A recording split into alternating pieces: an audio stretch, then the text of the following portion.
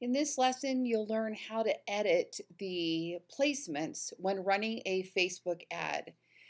Things are continuously changing on Facebook as far as the fields that they allow you to change and where they are.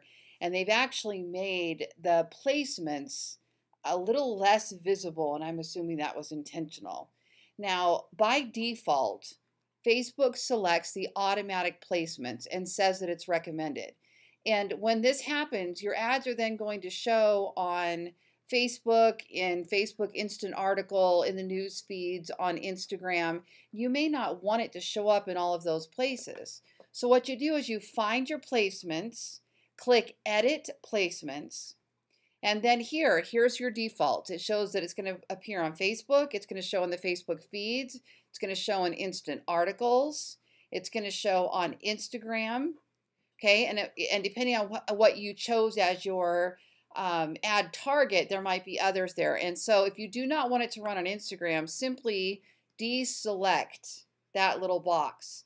And what I usually do is select it to show just on feeds on Facebook for my general ads, unless they have a different purpose. So that's how you edit your placements when running a Facebook ad.